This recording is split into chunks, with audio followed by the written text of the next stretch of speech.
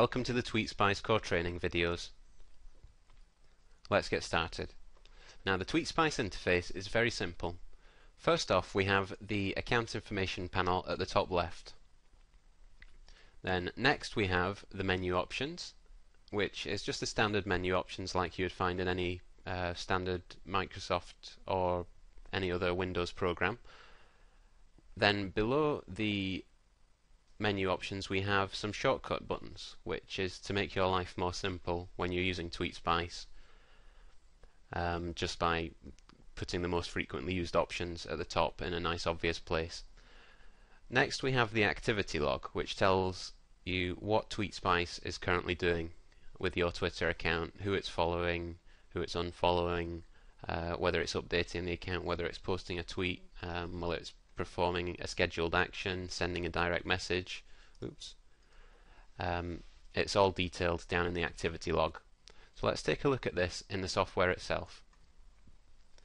Now this is already an established account. I've had TweetSpice running on it for just over a month and a half, 6 weeks, and we've currently got 3,987 friends, 3,788 followers, a friends to followers ratio of 1.05 to 1, and 14 tweets have been posted. Once you have got your account established and you have 2,000 friends, Twitter won't let you follow any more than 2,000 people until your followers ratio is within 10% of the people that you are following.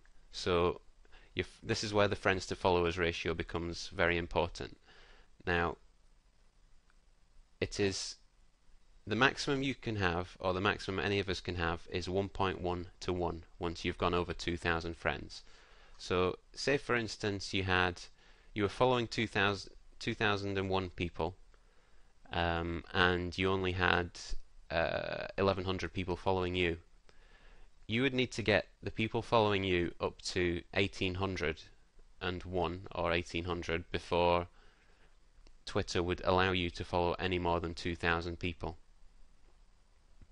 This can be a bit inconvenient, but that's just one of their rules to prevent spam on the website itself and to preserve the service for all of its users.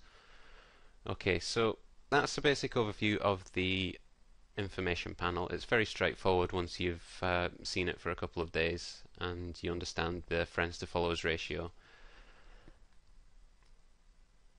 Now, next we have the menu options, which you can see along the top here.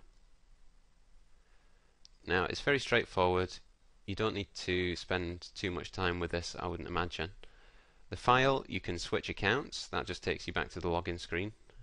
It will prompt you to make sure you do want to switch accounts, because when you switch your account and you close this one, that means that all activity on the account that was open will cease until you reopen TweetSpice for that account. So I'm going to say no here because I was just showing you the menu. You can also exit the software. You can view your block list. That's the users that you've blocked or the software has blocked, so not to follow them again in future. You can add users to the safe list, and that will add people to your safe list, which the software will whitelist in effect, so that you can follow them and it won't unfollow them or block them. You can manage your welcome messages. This is for when you're sending direct messages. You can also search for friends and followers. You can view your sent direct messages history. This is very useful. You can also view which URLs you have shortened in the past. That's also very useful. And you can view a report, which is, you can specify which day you like using the easy to use navigation calendar, and it will tell you how many actions TweetSpice has performed and what those actions were on a daily basis. Now let's pop back to April and have a look at the 30th. Nope. Some days I have TweetSpice set not to do not to take any actions at all, just because it makes it look a bit more natural.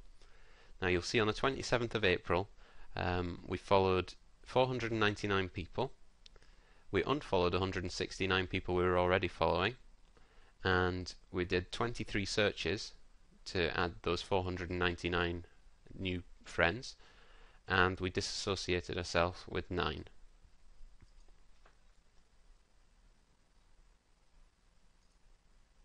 Okay, so next we have the settings.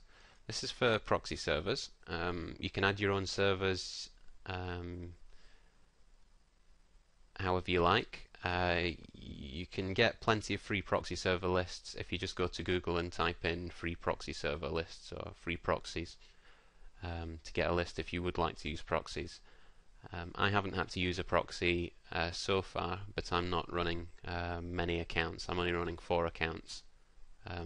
4 separate Twitter accounts at once. I'm not running tens or hundreds of them. So you can view more details about this in the user manual. Next we have the set default parameters and values. This just restores the default settings. I wouldn't click that unless you really want to. It just resets all of the variables that you have changed back to the default settings. Next we have maintenance, which you can compact cleanup. That just compacts all of the databases that TweetSpice uses, which is text files, but it automatically should do this when you open and close the software anyway, and the files are relatively small, so you shouldn't really need to use that unless you notice the files are getting very large. Clear the following text box history. You can check for updates, and you can view the about under the help menu. So that gives you a basic overview of the main menu options. They're pretty much self-explanatory, so you should be able to figure most of these out, how to use them yourself, but we will go into these in more detail later in the series. Next we have the shortcut buttons, which are mostly just what's located up in these menu options. You can switch the account is the first one. The second one, you can target your following, which just shortcuts you to the target following screen. That one shortcuts you to the schedule following screen. Next you can refresh your account info, which by clicking this you'll notice in the activity log down the bottom it is receiving Twitter user account info and completed. So it's just updated all of the stats here to see if there's been any changes on Twitter itself since the last program update. Next we have a navigation button, so you can navigate directly to your Twitter account. You can view the reports. That's just a shortcut for the view and report menu. So just by clicking that, it just pops up what we've looked at already. Then we have the search for friends and followers. That's another shortcut to the menu up here. Search friends and followers. And the URL shortener, which we've already seen. Oh no, we haven't, sorry. If you click on the URL shortener, that will pop up the window, the little application that shortens URLs for you, and you can select a few different ones. But we'll get into that a little deeper later in the video. Okay, so that covers the menu options. Next we have the activity log, which I've already briefly touched upon. What you can see in here is all of the actions that TweetSpice has performed while you've been logged in. So if we just navigate down to the bottom, you can see it's got today's date on it, the time that the action was performed, and it tells you it's completed once it's done.